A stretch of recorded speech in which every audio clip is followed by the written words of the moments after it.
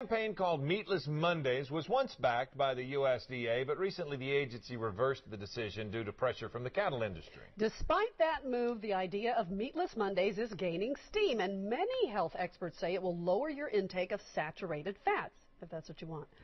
Food coach Lori Corbin has some tasty ways to pull off a Meatless Monday.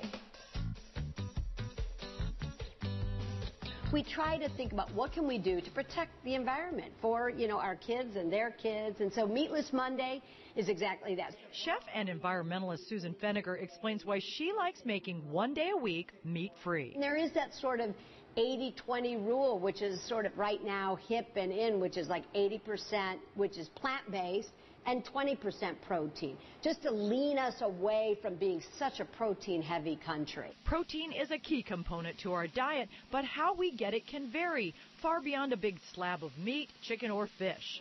Feniger proves that with her new cookbook, Street, that bears the name of her restaurant as well, reflecting the way many dine globally. There's many parts of the world where they get their full protein without having much meat. All the different dals, the different lentils, the mung bean, the chickpea, the urad, the black bean dal, that mixed with rice gives you full protein. Example, Egyptian bus-stop kushari, made with lentils, rice, tiny macaroni with olive oil and cumin, spicy and filling. Or soba noodles with firm baked tofu coated in seaweed and sesame seeds in a soy sauce, sesame oil, and reduced orange juice dressing.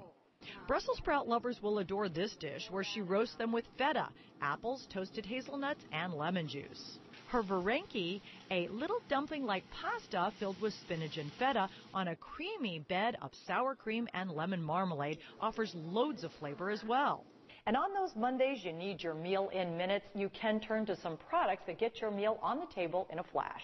For example, Nate's Meatless Meatballs come in 3 flavors, 90 calories, 0 cholesterol, 4.5 grams of fat for 3 meatballs. It's a nice option for pasta, a grinder, or flying solo as a savory snack, made mostly from soy and textured vegetable protein. Lori Corbin, ABC 7 Eyewitness News.